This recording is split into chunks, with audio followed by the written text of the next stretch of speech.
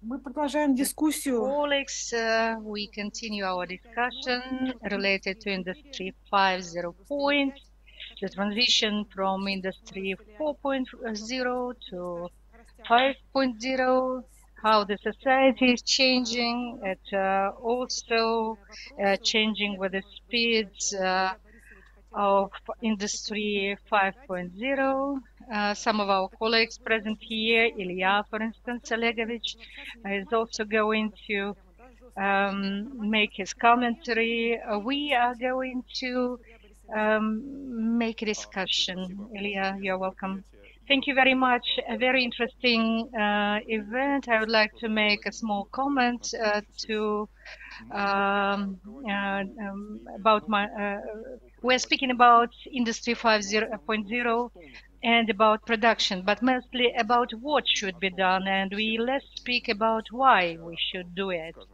Although there are some speakers who raise this question as well. And speaking about why, I would like to come back to Mr. Robert Solow.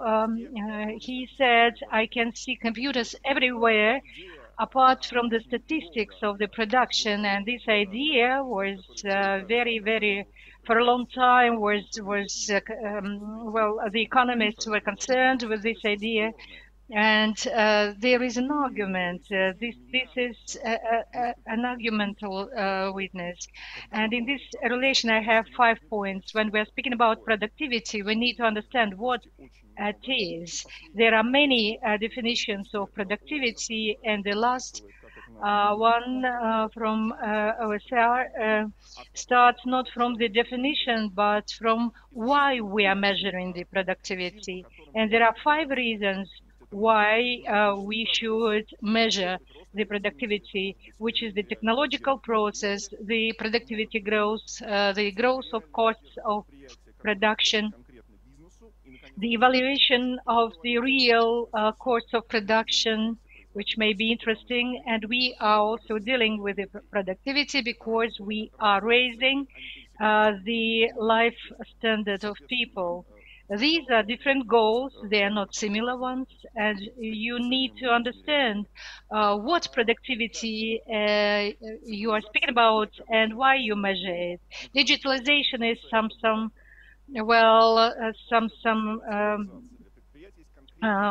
word which is sort of good, but the company needs a specific labor resource, specific capital, which needs to be improved.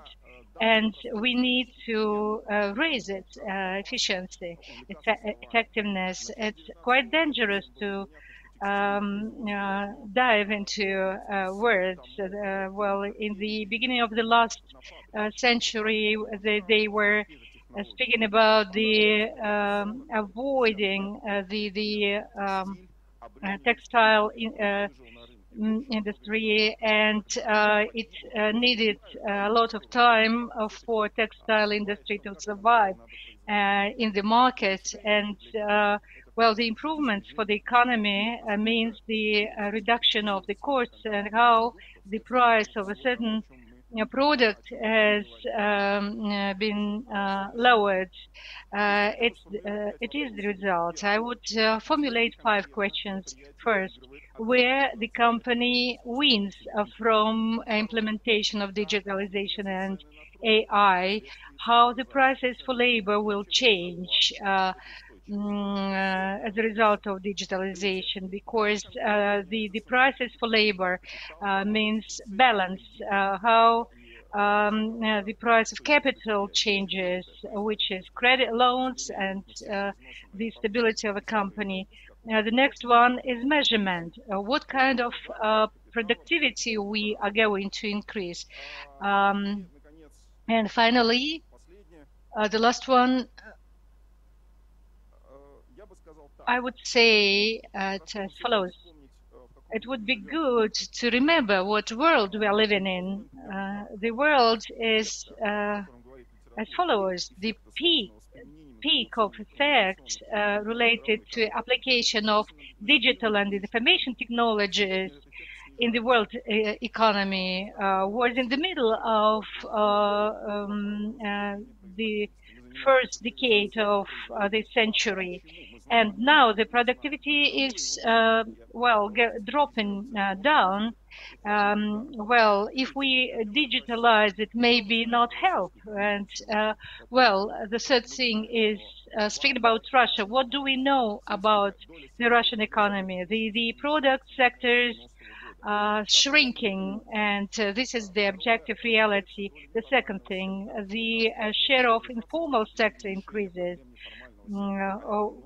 How do we solve the questions of the informal sector?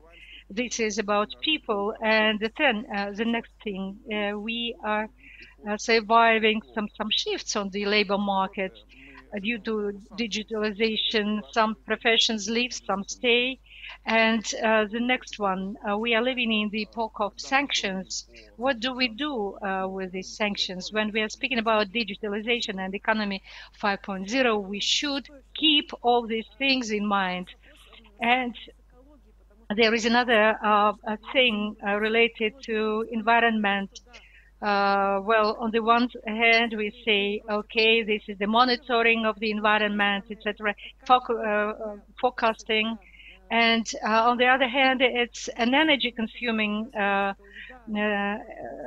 industry, and the economists argue here because on the one hand, the digital technologies allowed to be more efficient. On the other hand, it's energy-consuming. It's greatly consuming energy, and there is no consensus as far. I agree with you for the sixth point, but I would like to add, the company benefits, are based on the costs. And, if we ask ourselves whether we can provide the sustainable development if we spend more on environment, and the answer may be, it's maybe, it's not excluded.